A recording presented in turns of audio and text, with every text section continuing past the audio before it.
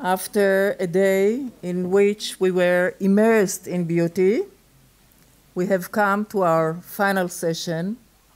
We are honored and delighted to have as our keynote speaker Daniel Libeskind, an international figure in architecture and urban design, renowned for his ability to evoke cultural memory and informed by deep commitment to music, philosophy, and literature. We are happy, very happy, to welcome Nina and you. Daniel Libeskind was born in Poland, immigrated to the United States as a teenager. He lived for a while in a kibbutz here, Gvat, and after studying music in New York and Israel on an American-Israel Cultural Foundation scholarship, he developed into a musical virtuoso before eventually leaving music to study architecture. He received his professional degree in architecture from Cooper Union in 1970 and a postgraduate degree in the history and theory of architecture from the School of Comparative Studies at Essex University. Daniel Libeskind established his architectural studio in Berlin in 1989 after winning the competition to build the Jewish Museum in Berlin. In 2003, Studio Libeskind moved its headquarters to New York City when Daniel Libeskind was elected as the master planner for the World Trade Center redevelopment. Daniel Libeskind's practice is involved in designing and realizing a diverse array of urban, cultural, and commercial projects internationally. The studio has completed buildings that range from museums and concert halls to convention centers, university buildings, hotels, shopping centers, and residential towers. Daniel Libeskind speaks widely on the art of architecture in universities and professional summits, also at academies. His architecture and ideas have been the subject of many articles and exhibitions influencing the field of architecture and the development of cities and culture. His new book, Edge of Order, detailing his creative process, was published in 2018. The beauty of architecture can be eternal and can be carried from time immemorial to future generations. I mentioned that Daniel Libeskind is informed by a deep commitment to music, philosophy, and literature. No wonder that the title of his lecture, Thy Eternal Summer Shall Not Fade, was given by William Shakespeare, Sonnet 18, describing the beauty of the beloved and aiming to carry it down to future generations. So, with great interest, gratitude, and curiosity, we'll be delighted to hear you. Please.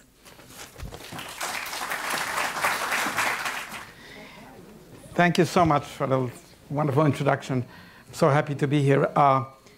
You know, this sonnet, Thy eternal summer shall not fade, ends with the following thought.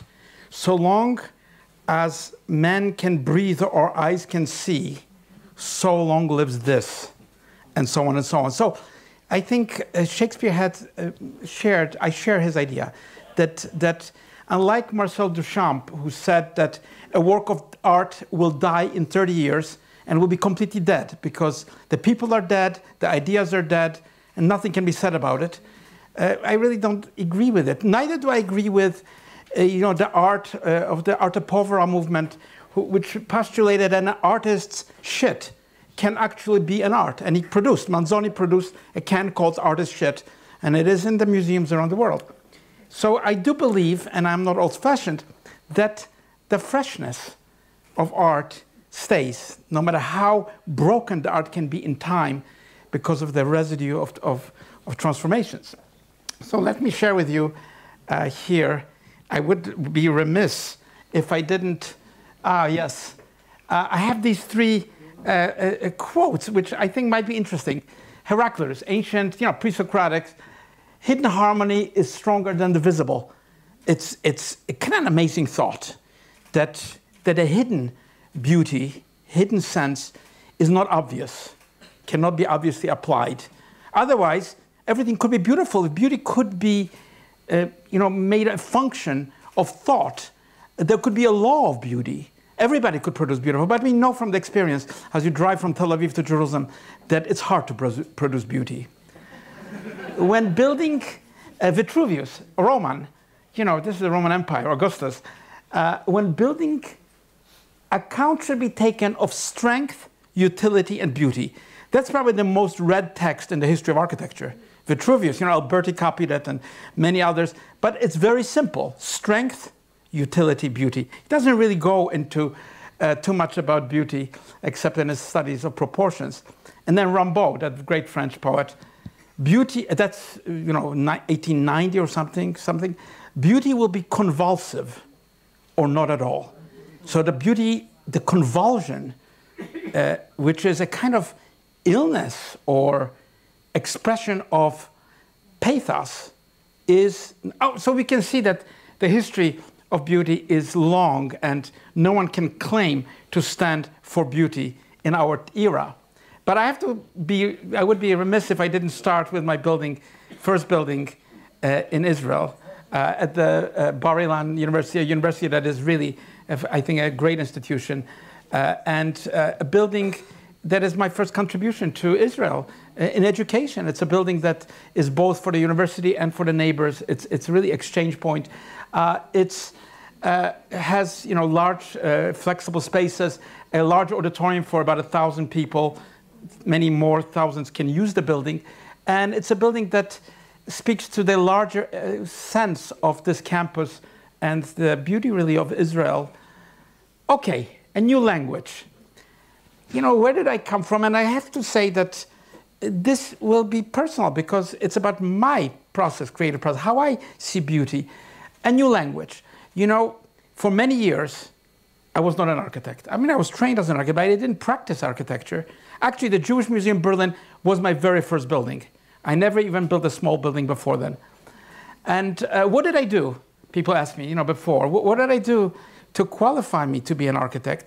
But the truth is that I drew. And I always believed that architecture comes from a drawing. This is an ancient thought. It doesn't come from going onto the site and measuring, beams or learning the craft on the site. It comes from this amazing idea of what a drawing is. And of course, since I did not have, a client, I didn't have a budget, I didn't have a social framework, what could I draw? I did not want to draw fantasy castles, but I drew a kind of the structure of architecture. It has to do with proportions, with a sense of space that is immanent in the search for what is beautiful.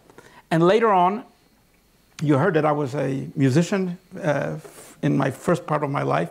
I created another, these are large series of drawings, which are lengthy, but I will just show some examples.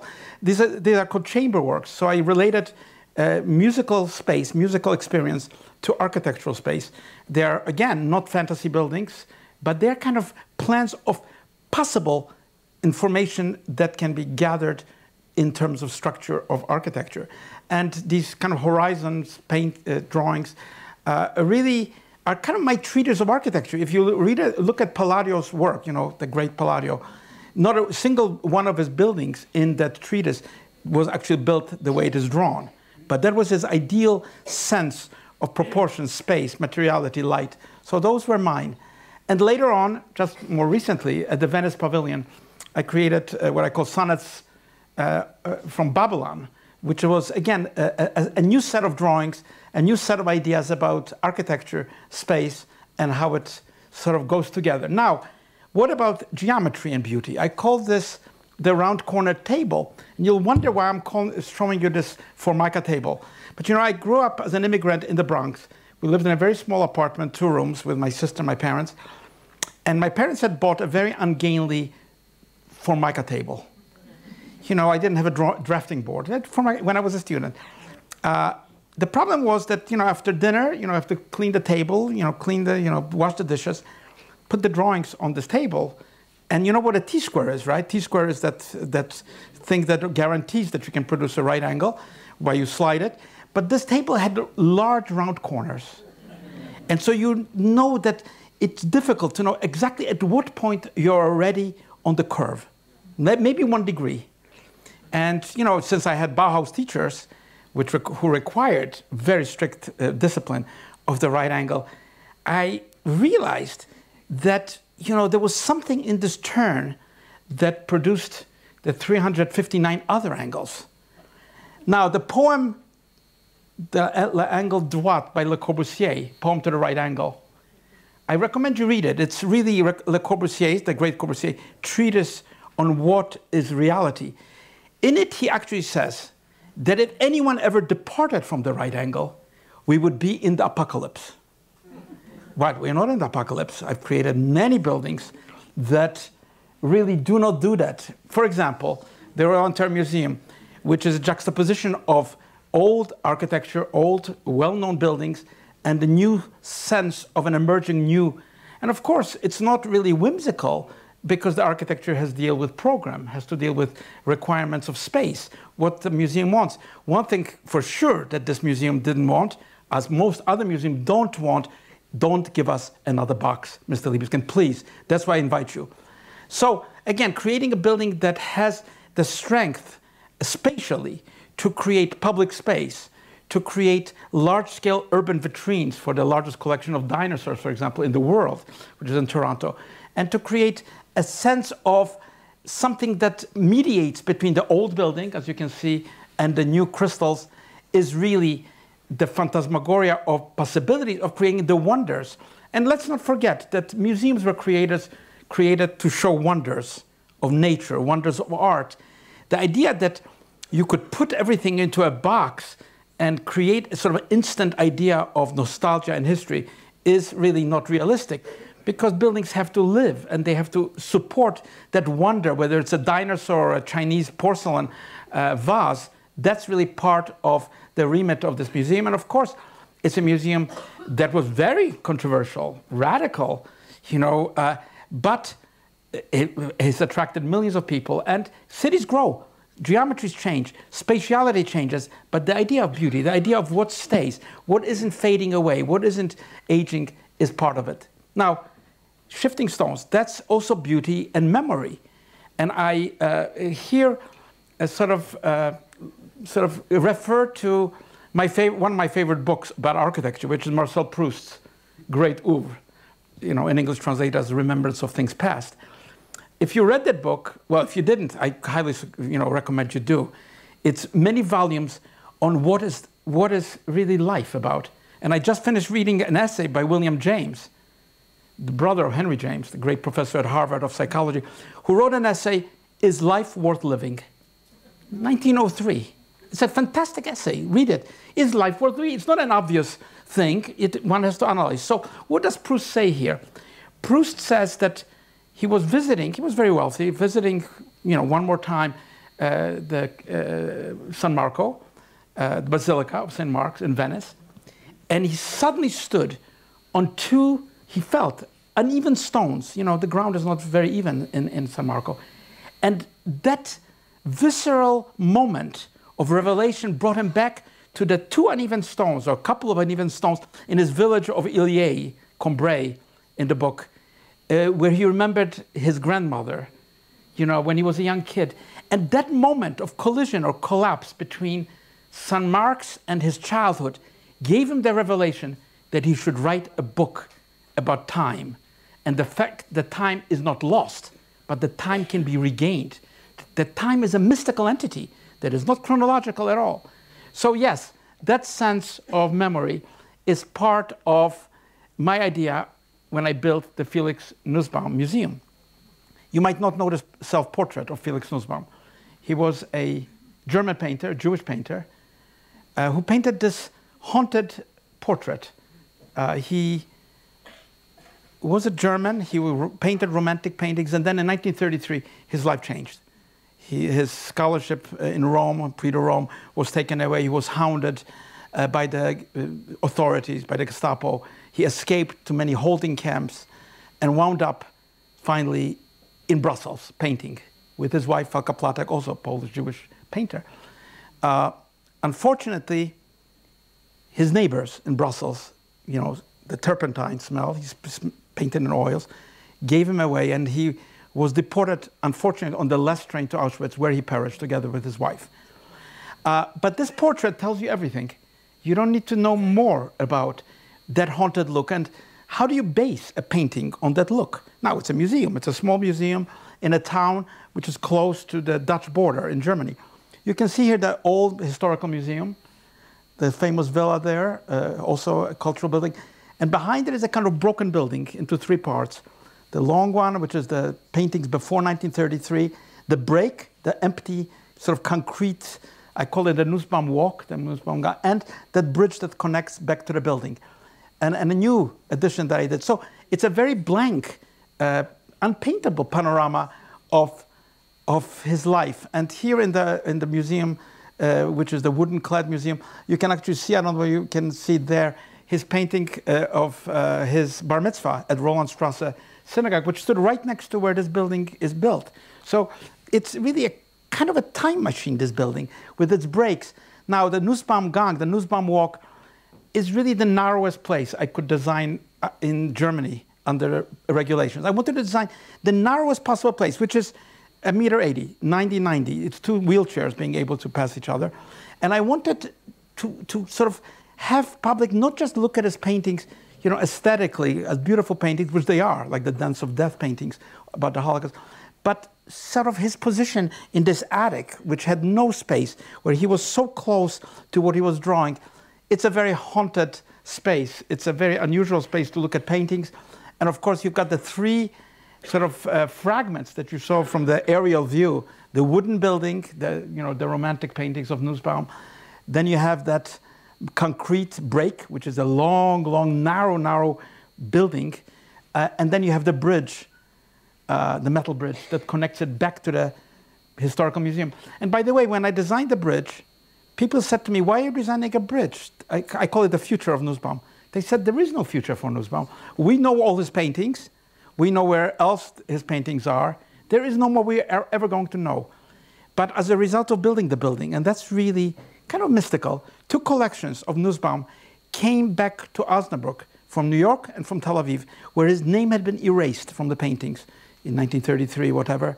They came back. So there is, you know, as Nussbaum said, there is the wooden building, the metal bridge, and in the middle is that concrete narrow walkway. By the way, Nussbaum in his letters said, if anybody ever finds my paintings, treat them like a bottle into which a message has been placed into the ocean of history. If you find it, read it, it might give you a sense of what to do. It was a visionary and an amazing human being as well, and great painter. And then I was able to even build this addition. When I built it, there was no need for a cafe or bookstore. You know, it was a very, very limited building. But, you know, numbers increase. Osnabrück is a little bit like Salzburg in Austria. It's a very, you know, it has been bombed, but the center is famous, where Bach had his first appointment. It's where the Treaty of Westphalia was signed. So this broken, like, facade standing next to this building, which, by the way, Osnabrück is where the oldest German remnants have been found. That's where Hitler said the German people come from. That's the place. And there's also a fantastic collection of Dürer. So anyway, that's Shifting Stones. Another sense of memory is not the past, it's the future. Because we have to see that memory moves into the future. It is not only held in the past. Now, this is a private house for a couple in Connecticut. And I thought a lot about, you know, what is memory today? How do you take a couple's memory and project it into their love into the future? Now, it's a building standing on a, you know, it's chocolate brown, it's stainless steel with a particular color. By the way, not a single wall here is at right angle. Every wall, and it's standing on this landscape that picks up the light. Sometimes the building is light blue, sometimes it's green, sometimes it's black. It's hard to really show exactly what it looks like because depending on the angle in which you are. Now the building, this monocoque construction, which means that there are no columns in the building, is folded into the inside of the building. You can see that the structure comes into the actual inside of the building, and the building itself is solid wood. It's oak. It's not oak veneer. It's not thin. It's really like a log cabin. And I always say it's like my clients. They are very hard on the outside. They are both art collectors, very sharp and hard, but very soft on the inside. So again, you know, there's a kitchen, you know, they're great cooks and so on. So they asked me actually to design everything. You know, I wound up designing really my first sort of total Gesamtkunstwerk because, you know, everything, you know, the lighting, the table, you know, the fireplace, and even the bathroom, you know, the shower and the gadgets, you know, that the Victorians invented should be really redesigned to promote a different domestic sense of a couple today into the future. And the house is very sustainable because it doesn't have large picture windows, you know, even though it's it has porches with very, you know, moved openings that move in terms of the seasons and the sun. So they are not gigantic glass windows. It's a sustainable building. And actually a very dramatic one, day or night. And I always say I only made one mistake in the building because this couple gave us a key to the house for a weekend and said, well, you can stay for a weekend. We're not there. And we stayed. And then my wife has never said something other than, why don't we have a house like this? So, another building that deals with memory is my project in Kurdistan, in Erbil. I'm working for many years. It's not so easy to build a building in a war zone. You know, ISIS was there, wars, recent betrayal by America of the Kurds. It's in Erbil, in one of the most ancient cities. 8,000 years of inhabited history, this mound, and we're right in front of the building. The site has been cleared, but the construction hasn't begun. I think it will start this year. So there is the building made of local stone. It really tells the story of the Kurdish people, because a lot of the Kurdish people themselves don't have a place to understand the long history of the Kurds. And it's a history that is kind of inspiring. They are surrounded not by neighbors that are friendly, but difficult neighbors, and they have to survive with their own idea of their own future. So you have the building in this local stone. You have the Anfal, you know, the Saddam Hussein's attempt to kill, genocide against the Kurds. He killed 80,000. And I went to the villages to talk to, you know, wives and kids, survivors. And it was not so different from what I know from my own background. And then up there is another part of the building that rises towards that citadel on top of Erbil. And of course, it's a museum of culture. It's a museum of the heritage of the Kurds. It has interesting presentations, not only of history, but also of the art, which is very rich in Kurdistan. Interesting things. And of course, it has the Anfal, the zone which you have to traverse, that has the waters of the rivers of time, and a dramatic space, social place for people. And then you emerge into this upper level, on this diagonal sort of space, with the classic, you know, the flame of freedom is not only the Statue of Liberty, it's the Kurdish symbol of the Kurds. So it's a building that I think, standing in front of the citadel, will be, I think, a really interesting building that has the memory, the sense of memory of the Kurds, but also the future of the Kurds. The Kurds are not about to just give up and blend in. They are a people who have an indefatigable sense of their own freedom, and that's an inspiring project, interesting project to work on in terms of memory. Now, the overture. I call it the overture because if you look at this picture by Vermeer, you probably know it. You know, you see, it's called the harpsichord player in the museum. But we know very well, without having to be students of art history or philosophers, that what Vermeer is showing is nothing to do with the harpsichord player. Zero. There's a harpsichord player, there's a harpsichord, but we know that the painting is about something else. And that's really what I think architecture also. You know, we have a program, but architecture is always about something else. Here's a residential project. This is housing in a small city state, Singapore, which called really for rather low-rise housing. There were towers about half the size. But I convinced the government that in an era where we should condense the footprint of buildings, make them more compact and go high because we can't afford to eat up the land horizontally, it's smarter to create a building that goes high. But not only high, you may not notice it very well, but the buildings are doubly curved, which means that every floor in the building is in a different position.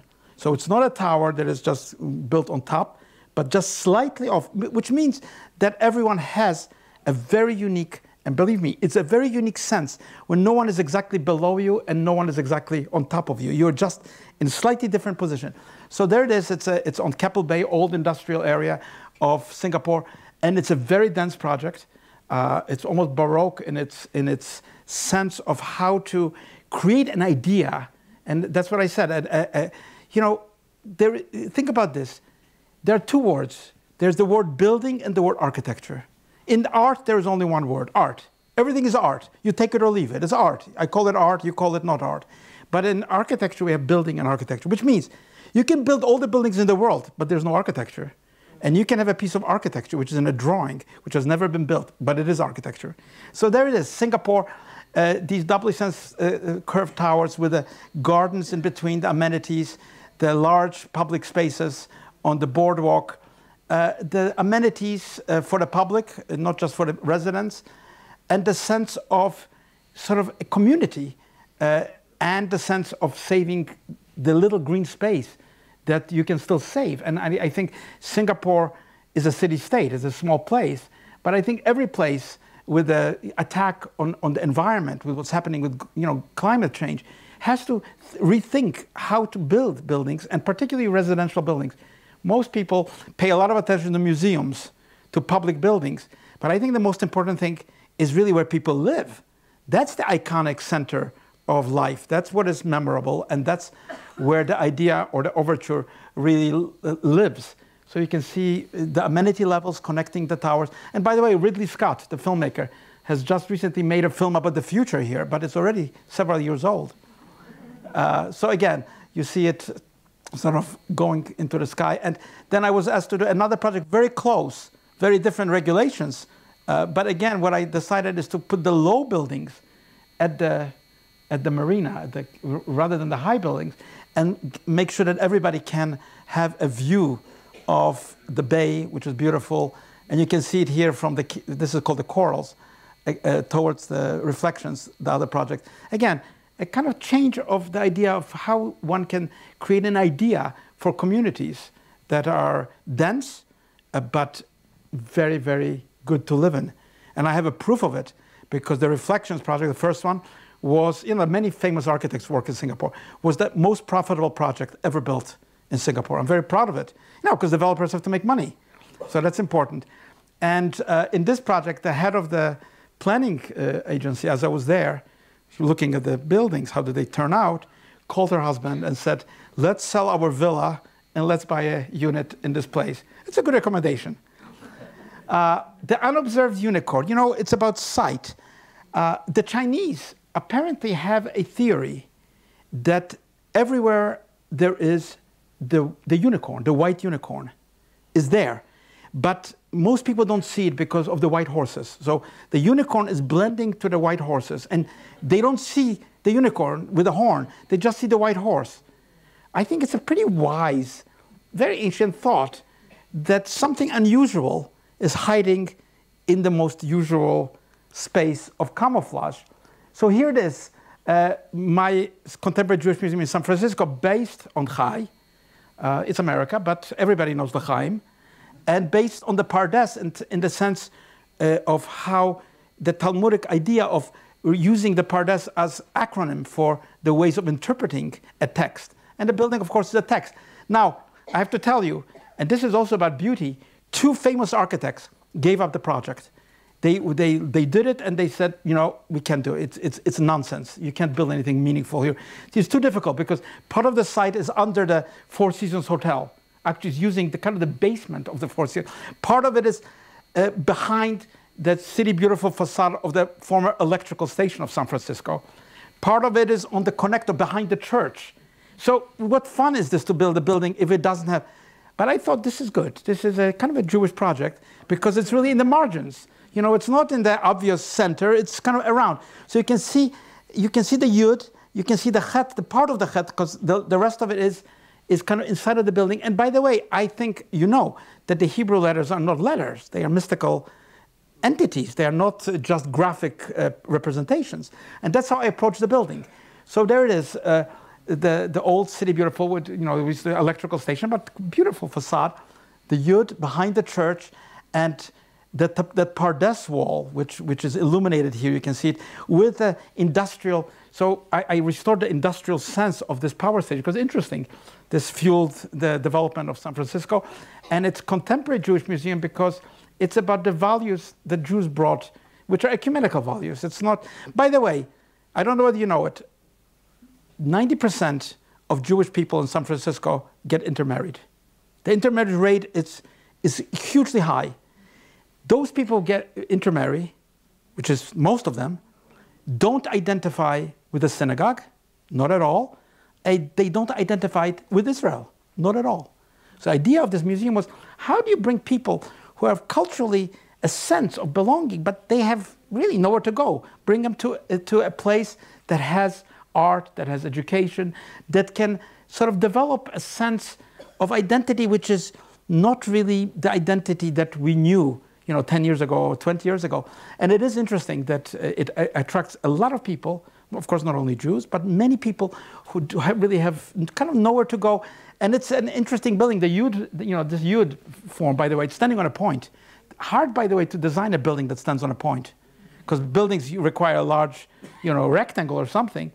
But, you know, the Yud, it's a mystical letter because, you know, everything we know from Jerusalem to the Jew to Israel stands on a Yud. You know, it's a letter that has a point, and it's a pointed letter. And I love that part. And again, the proportions, the light, the numerological mystery of numbers is part of the building. And you can use the Pardes, you know, for the literal, analogical, symbolic, even the secret associations that you find in the building.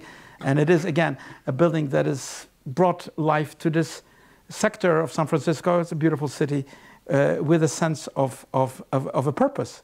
And that's also part of beauty. Beauty is not just creating aesthetic things. Another project which launched is my project in France. I was lucky to win 3 competitions, Paris, Toulouse, Nice. This is in Toulouse. Toulouse is a low city, beautiful city, pink. And the regulations called for a really low, fat, big building. The developer and I decided there's no reason to do that. We should do a tower. We should do something that is special, but not any tower. It's a railway station. The tower really has a park, really. It's a multi, you know, program tower. It's residential, hotel, offices, retail at the bottom. It has a park, 2,500 square meters of park space. Not really surface of trees, but really into the tower. It's a very dramatic tower. There was a meeting organized for all the heritage experts in France, in Paris. Will such a tower destroy a historical city? That was the question. There were 40 experts from all over France. They came. I presented the project. They thought and thought. And within about half an hour, we got the call that they approved the project. So cities do move ahead. And I think it's going to be quite an amazing place right next to the Canal du Midi, protected by UNESCO. It's a beautiful place. And of course, it's a tower that is dramatically redefining. Think about Toulouse with a speed bullet train is less than 3 hours from Paris. And Toulouse is not a nostalgic city of, you know, Rabelais or something. It's a city that has the space industry. They produce not only the airplanes, but the satellites. So it's a city that, you know, also needs to move forward. And I think, luckily, you know, when the building is built, you'll be able to see the Pyrenees. You'll be able to be, and that's a public space actually on top. It's not private, and I thought that was important that people can come there, and it's not just for the lucky people who live there.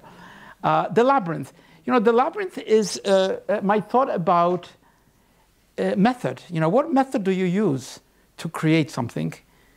We know that the oldest story of architecture in Greece is the labyrinth built by Daedalus. Daedalus was an architect. And Daedalus also, you know, he created the labyrinth, but he also created the first airplane to get out of the labyrinth, to fly high, except that his son, Icarus, as you remember, flew too close to the sun and he fell to his death because the wings melted, the wax wings. So it's a beautiful story. And I recently designed a museum, a very unusual museum, which is a museum of military history in Germany. People ask me, like, why are you designing? You know, you designed the Jewish museum. Why would you? Well, it's very important. It's the largest museum in Germany. You can imagine. Military History Museum is big in Germany, and it's in Dresden. And that's a painting of Canaletto of Dresden. It was considered the most beautiful city in the north. It was called the Venice of the North. You know, the Semper Opera, the amazing churches, the amazing galleries, the museums. That's the city of beauty. And then you might not even know this photograph. What the city looked like after the Allied bombings in 1945 was completely erased from the map. And yeah, what do you do today? So my project is the following. There is the U-shaped armory, and I inserted a wedge into it, which is self-similar to the 3 bombs that fell in the vicinity to start the bombings of the Allies, which took place on between 13th and 15th of February 1945. So through the wedge, you're inserted into the point of destruction of the city, but also to the view of the city. So here it is. This is the armory, which was built already in the 19th century. Very soon after became the military museum of Saxony, of the Kaiser, of the king, of Hitler. It was a museum of the Soviets, museum of East Germany. And then when the unification began, the question was, what do we do with this building? You know, how do we kind of go on with and I was lucky to be able to sort of do this project, which deals with not just the past, but the future. Look, this is a cross-section of the plan. You can see that the triangulation of that bombing is kind of asymmetrical to the form, and interrupts the building, which is chronologically organized from the 12th century Teutonic Knights in Germany, all the way to Afghanistan, German soldiers in Afghanistan and NATO. And it's interrupted between 1914 and 1945, exactly those militaristic years which brought so much misery and horror and devastated so much of the world. So that's kind of, you're looking at the cuts, you're looking at the three-dimensional sense, and the incorporation of all the elements, including the famous staircase and so on. Of course, I had to restore. It was very badly treated by the East German government. It was kind of really badly done. So I restored the armory to its previous sort of sense of what it was. And of course, Napoleonic Wars and all that stuff is amazing here. By the way, the lions of Judah, the elephants of Hannibal, who would have ever connected those animals employed in war to biological warfare, to Laika, the first dog in space, to the way, you know, the carrier pigeons was used in World War I, to what extent humanity has employed the natural, so-called natural world into the destiny of violence. And the building is very interesting. It has many different exhibitions, emblematic objects like this alouette, you know, again, reference to nature. And by the way, in these empty spaces of the museum, a question is posed to the public. The following questions are posed. Why do people follow authoritarian leaders? Why do they agree to march when they are told to march? Why do they agree to kill on order? Now, no answers are given. No answers can be given. But the questions can be posed. And of course, you see the toys. You have a kind of a sense of what falls from the sky and what is really part of the experience of devastation in this museum vis-a-vis, of course, the landscape. Now, when you emerge to the very top of the building, you're at what they call the Dresden Blick, the view of Dresden. And you see here on the ground, really the fragments of cities bombed from Dresden. Wieliczka in Poland, Rotterdam in Holland, many cities. Coventry in England, bombed from Dresden. So you see the devastation, and then what's really interesting, you leave the museum on the outside. You go very high up, you're suspended high up on an oblique plane. It's open, there's wind going through it. You're literally suspended in the wind, and you have a fantastic views of the Frauenkirche, the restored, so Baroque Dresden city. And you float in this space where you're simultaneously in the cage of the bombing, and you're also released, and you're in front of the museum. And of course, that's important, that I wanted to put people in front of the facade of the old building. Because of course, in a democracy, it's not the generals behind the walls who make the decisions, it's the civic society which instructs what happens. And so you can see the juxtaposition, the strong cut, and the strong sense of difference of questions about the military. By the way, it's like West Point. This is where military soldiers come to learn about German military history, which is vast. And it's a building that has brought so many people who would have known how many weddings take place of military families. In fact, the Minister of Defense at the time when I did of Germany, Mr. de Maizière, showed me a painting of his grandfather as one of the generals, you know, in the 19th century. So again, it's a building that kind of opens the question of war. And of course, it's not a peace museum, but I came as close as possible to speaking about peace in a military museum. Chess game. Well, you know, when it comes to beauty, when it comes to architecture, most people forget the money and the client. But you know that that's the most important thing to build a building. If you don't have a client and you don't have money, as Walter Benjamin said, you know, people talk about the 4 elements, you know, air, fire, water, earth, but they forget the 5th fundamental element, which is money. So how are we to design? Now, that's a question that I did not ask first. You know, many architects before me asked the question, how does money and power, politics relate to building? And I had this experience because my first building, as I told you, by the way, it was not called the Jewish Museum when I started. That's what I tried to change.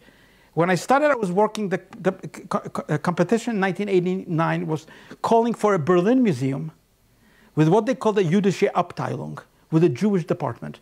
So the Department of History, Department of Industry, Department of Art, and a Jüdische Abteilung. Now, I know enough German to know that Jüdische Abteilung was coined by Eichmann to murder Jews. So I said, you know, you can't do a Jüdische Abteilung. Now, this is a competition of 200 architects, including from Israel and the United States. Everyone did the same thing. They designed a big Berlin museum with a small Abteilung called the Jewish Department. I said, no, it's not possible. Design a museum that is based on something completely different. It's not based at all on the department. It's based on the Jewish contribution to Germany and to Berlin. So of course I used, you know, this is a Schiele drawing of Schoenberg. As I was a musician, one of my para-architectural ideas was I'd like to complete an incomplete opera. You know, Schoenberg wrote in Berlin an opera called Moses and Aaron. I don't know whether you've ever heard it. It's seldom staged, but it's one of the masterpieces of 20th century. And he abandoned it. You know, there's 2 acts. The 3rd one is missing. He left Berlin. He was exiled, kicked out. And Arnold Schoenberg became Aaron Schoenberg, came to California. So I thought, you know, how could I complete this opera? And, you know, I created a void in the building, an acoustical space. And I thought you could complete it by the echoes of the footsteps of the visitors across a void.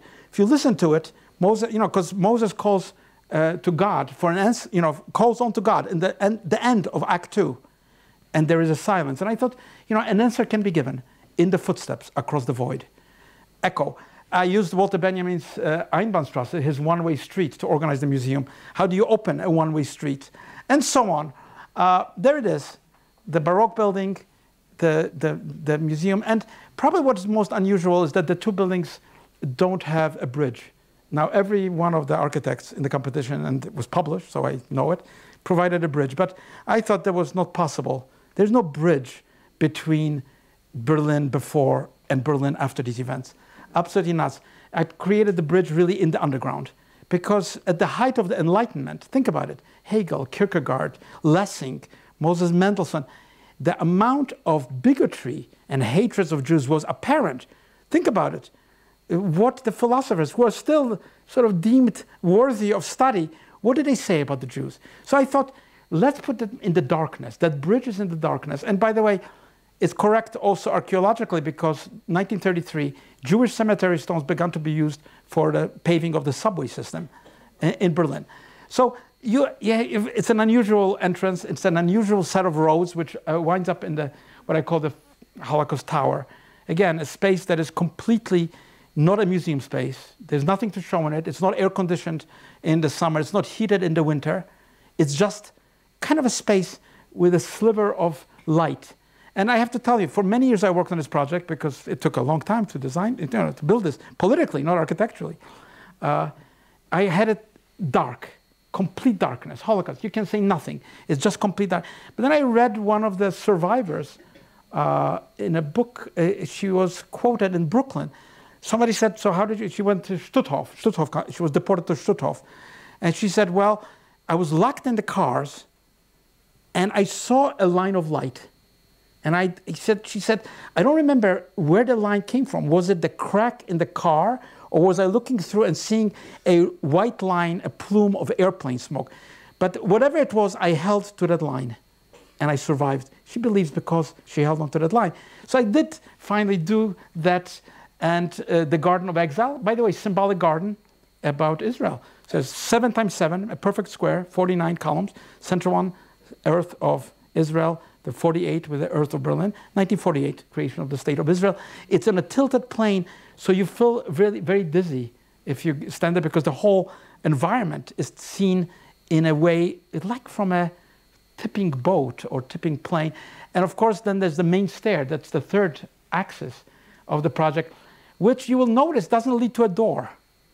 It's probably the only museum where the main circulation doesn't lead to a collective atrium or space of redemption. Because I don't think there's such a space of redemption after you've seen the history of Jews in Germany. There is no such redeeming space. It's just a small turn to the left and you then wander through the exhibits, which, these windows are very systematic. They are cuts that represent a matrix of addresses that connected Jews and Germans around the site into thousands, but I couldn't go into hundreds of thousands, but it's there. And then there's that void running in the center. It's a disconnected void across the bridges. That's where you hear, if you stop for a minute, you'll hear the answer given to God by God to Schoenberg's query of Moses. What is the meaning of the event? You hear those echoes of the footsteps. And again, it's something that it continues to live. It's a building that has definitely had a big impact on how people see the history of Germany in Germany, how Germans see it. Jews don't need to see it, Jews know it. Expression. I love this word because it's not the expression of the architect, it's the expression of the building. Now, it's a dirty word in architecture, correct? You can have expression in painting, expression in literature, expression in theater or cinema, poetry. But in architecture, we are in a neutral space. Build everything like this so it looks neutral, so you take no position, which is the biggest position in the world. So, yeah, expression. Well, think about an espresso cup. It's the expression of coffee. It's literally not the diluted coffee. It's the expressed coffee. So yes, that's actually architecture, and that's my notion of beauty, is expression. In Nice, under construction, is this project. It's a very key project. It's next to the central station, railway station of Nice, a beautiful city. Between you can see the railway lines, and you can see the big highway that was built in the 60s, like in many cities. What do you do? How do you connect the streets? How do you create, again, a program that is interesting from the highway? Again, it has shops, it has cultural facilities, it has offices, hotels. It's a cross-section of a city.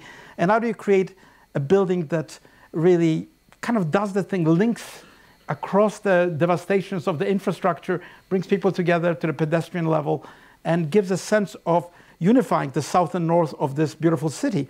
Again, it's an urban project, it's an infrastructure project, but it's also, by the way, it was a competition. All the architects in the competition, mostly French, created neoclassic buildings with nice arches of the 19th century. They thought it was nice, but the governor and the mayor of the province thought, no, Nice is not an old-fashioned city. It's one of the largest cities in France. It needs to be sort of move ahead, not stay where it was. So how lucky for me. And then, of course, expression here. is probably the most difficult project I ever worked on, because it's already 18 years. My first sketch, one of my first sketches, what to do there. Again, a master planner, you know, who is my client? I don't have a single client. Who is the client of this project? People think there's somebody who's, no. Families of the victims, in the thousands. Believe me, there are 3,000 or so people who perished, but the families are in the tens of thousands. Uncles, aunts, sons, brothers, mothers, thousands. They're number one. Number two, who owns the site and leases the site to private developers and their own architects is the Port Authority of New York, which has 7,000 engineers and architects. Think about it. An organization that has 7,000 engineers and architects. That's who owns it. It's a public authority. Who is the Port Authority run by? Run by two very powerful governors, the governor of New York and governor of New Jersey. There are two very powerful governors who control the Port Authority. The streets of New York are not the governor's purview. They are owned by the mayor of New York, controls the streets. And what's under the streets? The PATH trains, separate authority. Subways, MTA, separate authority. So it's a complex project. And of course, there's the President of the United States. There's money from the federal government for infrastructure. So you can see that in order to build such a project, you need to bring a consensus to parties which are very, very far removed from each other. Now, this is a picture we saw when the attack happened.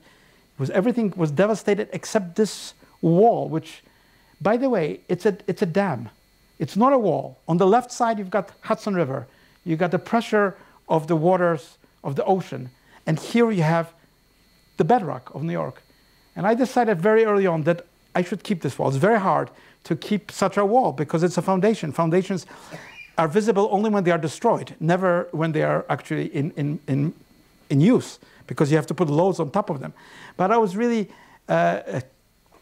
happy to be able to work with the engineers who liked my idea in the Port Authority, who were able to preserve this witness to the amazing structure of New York and create a place that, you know, was interesting. When Pope Francis came to New York to give his ecumenical address a few years ago, he didn't choose Times Square or Central Park or St. Patrick's Cathedral to give his ecumenical message.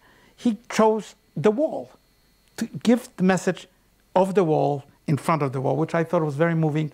And of course, the footprints with the names carved around them. The waterfalls was also part of the master plan to bring, a sense of acoustical, it's a musical idea.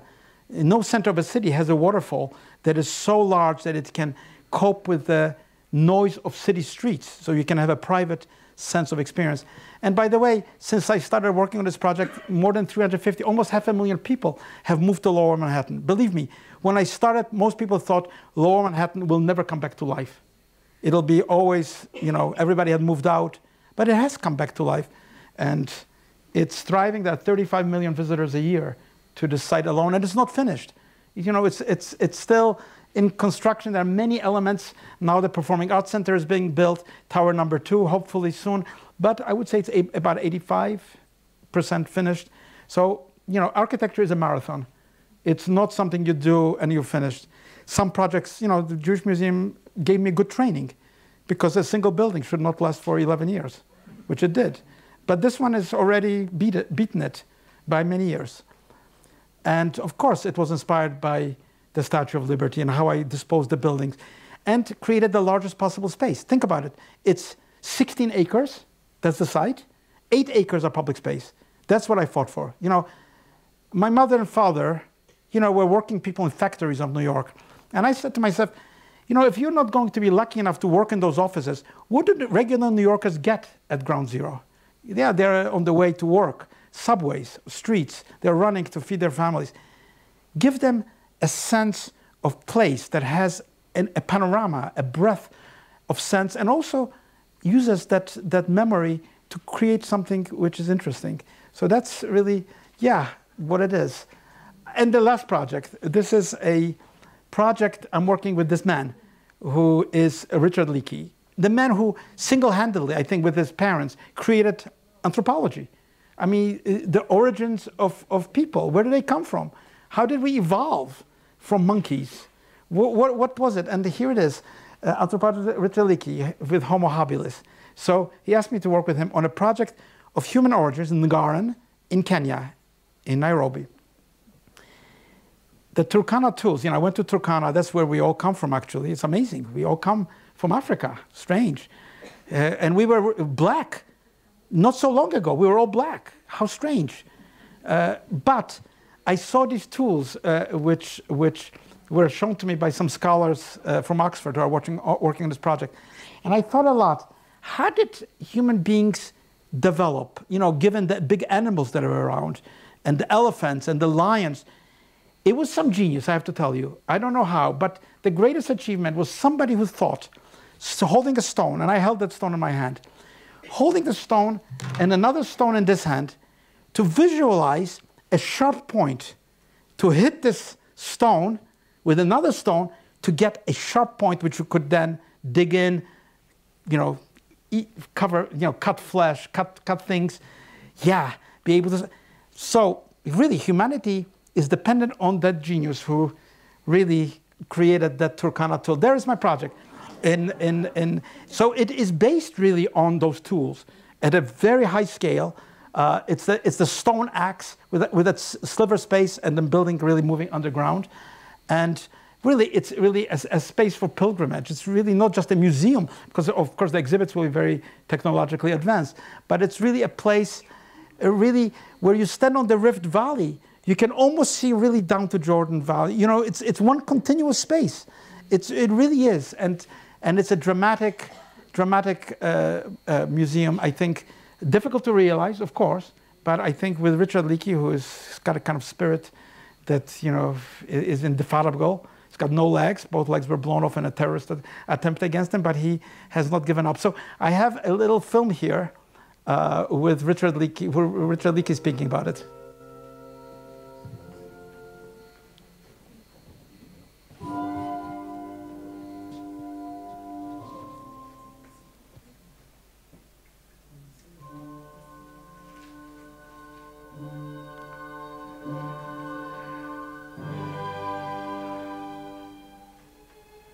I began to look for fossils late the kind of 50 years ago, just over 50 years ago. But over the last 50 years, we collected a sufficient number of fossils to demonstrate a remarkable story about how humanity came to be what it is today.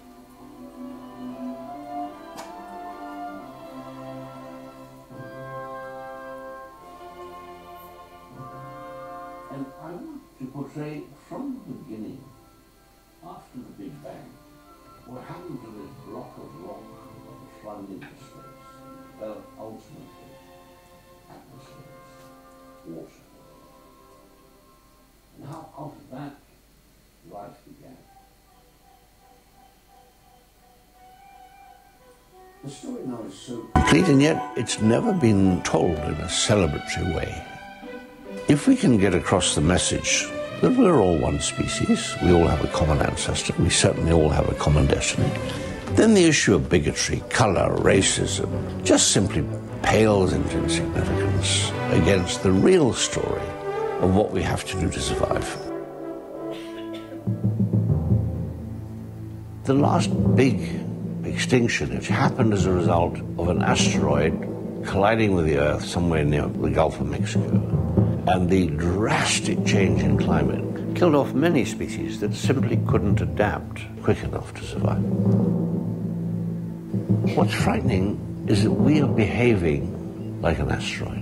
We're in direct collision with the systems of life, polluting the ocean, overpopulating the planet, knocking out species that are fundamental to our own survival. And yet we have the technology, I believe we have the brains. If we bring together the two and we realize that the damage to the planet today is not an asteroid but is us, we can change the way we do things.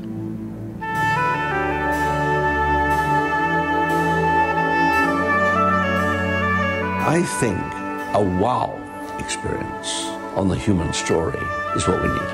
And so I visualize an architectural design that would match the Sydney Opera House. We're going to build Ngaran on the edge of the Rift Valley. The paleontological record in the sites in the Rift Valley is phenomenal. And I think there's something very symbolic about telling the story where the story unfolded. Imagine going into a gallery and you have people seated and your guide says, please be quiet because I'm going to introduce you to some of your ancestors. And then quite suddenly, a Zinjanthropus racing into the room and then stops and looks back with a look of horror and fear. And suddenly from another side of the room come in a band of Homo habilis wielding a club. And you hear screams and yells. The story comes alive. You're there, you're in it. They can actually walk behind you and you're terrified. We want people to get the experience. Yes, I saw it. That's what you want. There's nothing like it in the world. The building that Daniel Libeskind has designed is based on the shape and form of a primitive stone axe, a hand axe. It'll stand 80 meters tall, a place where your first reaction is, wow. We're a species that now has the capacity to understand through science, to respond through technology. We have to understand the concept of cause and effect. The future of life on planet Earth will depend on how we treat the planet.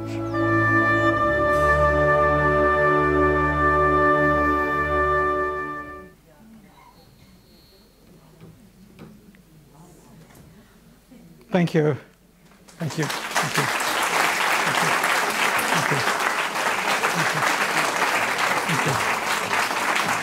Thank you.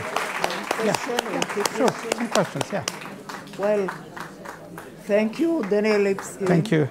For a brilliant Thank lecture. You so much. Combining culture, literature, philosophy, music, arts, and exposing your brilliant work. Thank you so much. Thank you. Thank you. So if there is one question or two, Mr. Libeskind is prepared to respond. Have you any?